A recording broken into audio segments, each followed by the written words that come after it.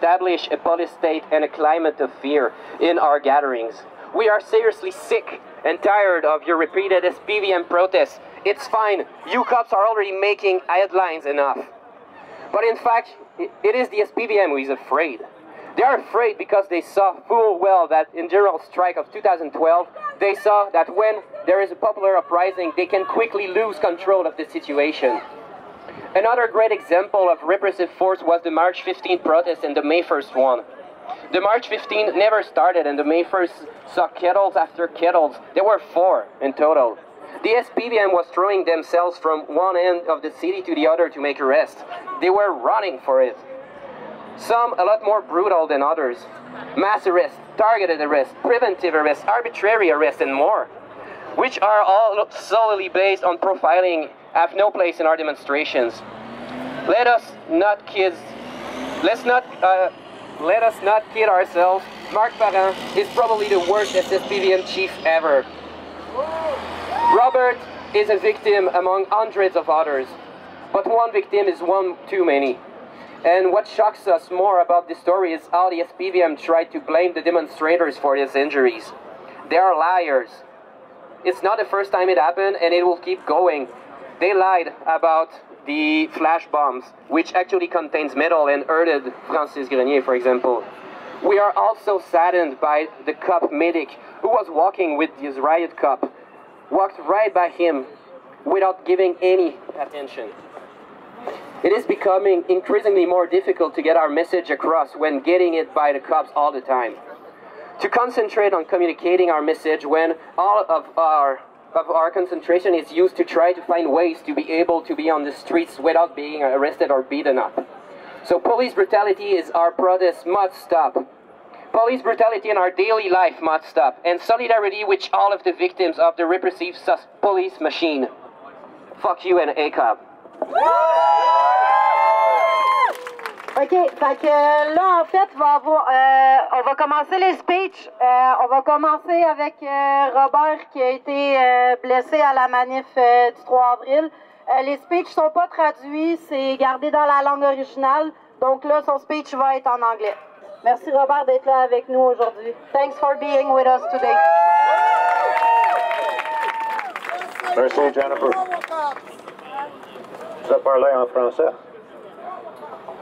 Je vais essayer de parler en français. Bonjour les amis des causes urgentes. Chapeau de Chicago à vous.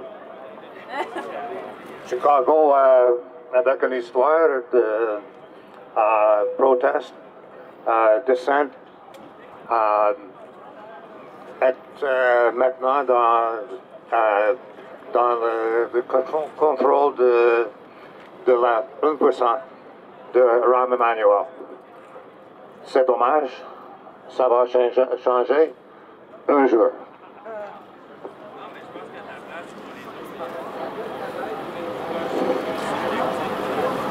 Je suis très fier d'être avec vous aujourd'hui. C'est un privilège de vous rencontrer. Depuis l'incident du 3 avril, je m'ai trouvé en association de plusieurs de vous en personne, au téléphone, ou Facebook.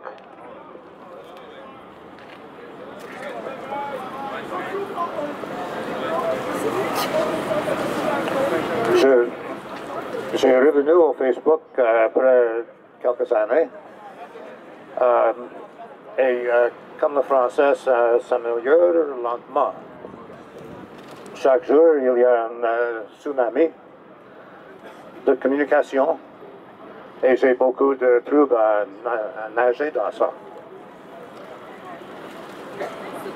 À part de mes camarades de Facebook qui écrit des bels messages, si j'ai trouvé de servir,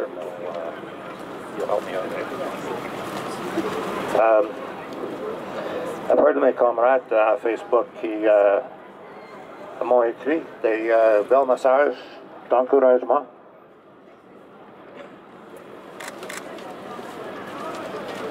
Je veux mentionner Michel Moore et William Ray de COTV qui fait de vrai journalisme.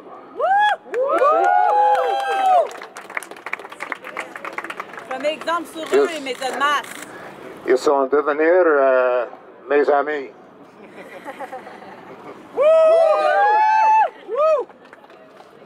Aussi, the one and only Jennifer Baudet,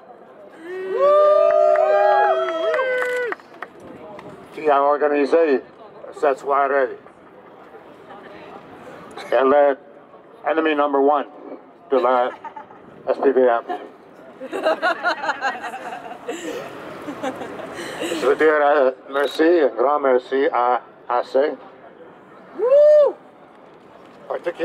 particulièrement Linda Caleb et Benjamin Gingras. Yeah! Quand j'étais parti en ambulance le 3 avril, je pensais que mon vélo était parti, je ne sais pas où, dans la ville de Montréal. Le lendemain, ma femme est allée sur Twitter et Facebook et elle a déterminé que le vélo était